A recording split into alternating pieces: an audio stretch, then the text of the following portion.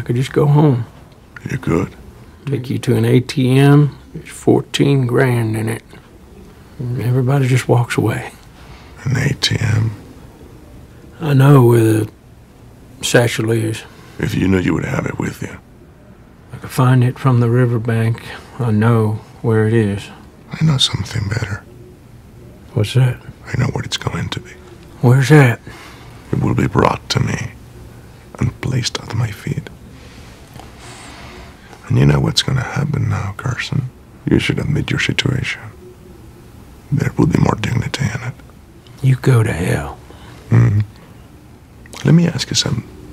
If the rule you followed brought you to this, of what use was the rule?